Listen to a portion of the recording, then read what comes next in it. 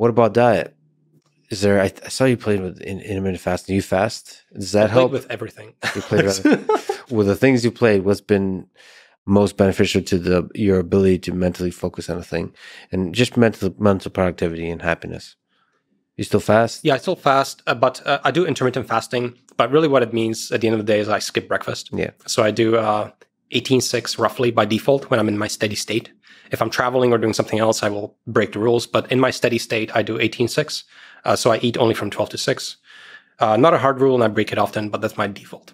And then, I've done a bunch of random experiments. For the most part right now, where I've been for the last year and a half, I want to say, is I'm plant-based or plant-forward. I heard plant-forward. It sounds better. Exactly. I don't actually know what the difference is, but it sounds better in my mind. But it just means I prefer plant-based food. And raw or cooked? Or I prefer cooked and plant-based. So plant-based, forgive me, I don't actually know how wide the category of plant entails. Well, plant-based just means that you're not militant about it, and you can flex. Yeah. And you just prefer to eat plants. And you're not trying to influence other people. And if you come to someone's house party and they serve you a steak that they're really proud of, you will eat it. Yes. Right. So you're not judgmental. Oh, that's beautiful. I mean, that's, I'm the flip side of that, but I'm very sort of flexible. Have you tried doing one meal a day? I have accidentally, not consistently, but I've accidentally had that. I don't like it. I think it makes me feel not good. It's too much of a hit. Yeah. And so currently I have about 2 meals a day, 12 and 6. I do that nonstop. I'm doing it now. Mm-hmm. I do it 1 meal a day. Okay. It's interesting. It's an interesting feeling. Have you ever fasted longer than a day?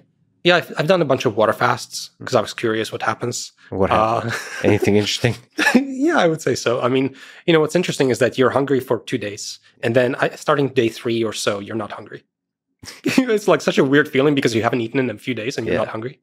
Isn't that weird? It's really weird. One of the many weird things about human biology. Yeah. It figures something out. It finds another source of energy or something like that, or relaxes the system. I don't know how that works. The body is like, you're hungry, and then it just gives up. It's like, okay, I guess we're fasting now. There's nothing. And then it's just kind of like focuses on trying to make you not hungry and not feel the damage of that, and trying to give you some space to figure out the food situation. So are you still to this day most productive at night? I would say I am, but it is really hard to maintain my PhD schedule. Mm-hmm. Especially when I was, say, working at Tesla and so on. It's a non-starter.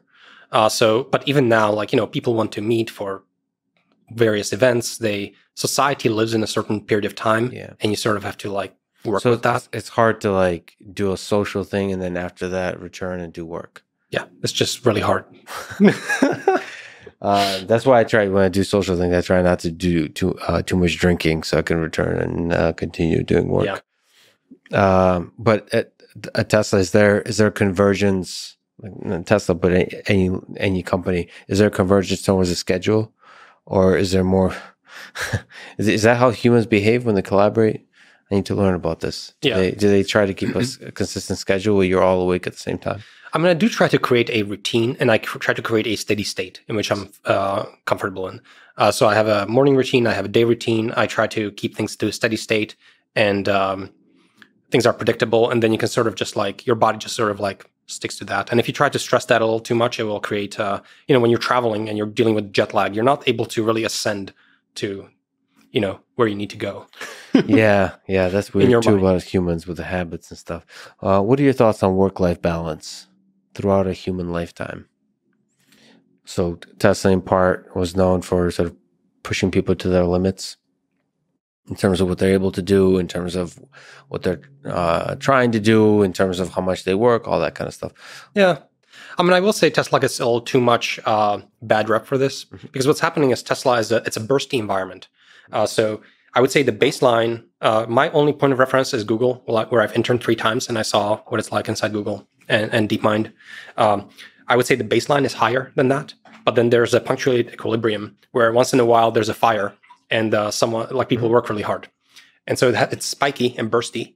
And then all the stories get collected about the bursts. Yeah. And then it gives the appearance of total insanity, but actually it's just a bit more intense environment.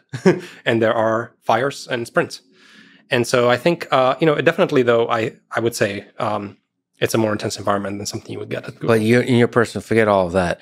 Just in your own personal life, what do you think about the happiness of a human being, a brilliant person like yourself, about finding a balance between work and life, or is it such a thing, not a good thought experiment?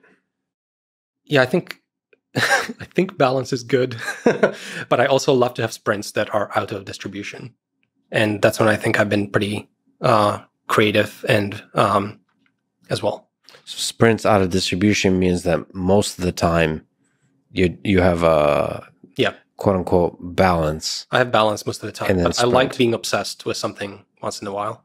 Once in a while is what? Once a week, once a month, once a year? Yeah, probably like say once a month or something. Yeah. And that's when we get a new GitHub repo from Andrej? Yeah, that's when you like really care about a problem. It must exist. This will be awesome. You're obsessed with it. And now you can't just do it on that day. You need to pay the fixed cost of getting into the groove. Yeah. And then you need to stay there for a while. And then society will come and they will try to mess with you and they will try to distract you. Yeah. Yeah. The worst thing is like a person who's like, I just need 5 minutes of your time. Yeah. This is the cost of that is not 5 minutes. Yes. And society needs to change how it thinks about just 5 minutes of your time. Right. It's never just 1 minute, just 30, just a quick What's the big deal? Why are you being so? Yeah. No.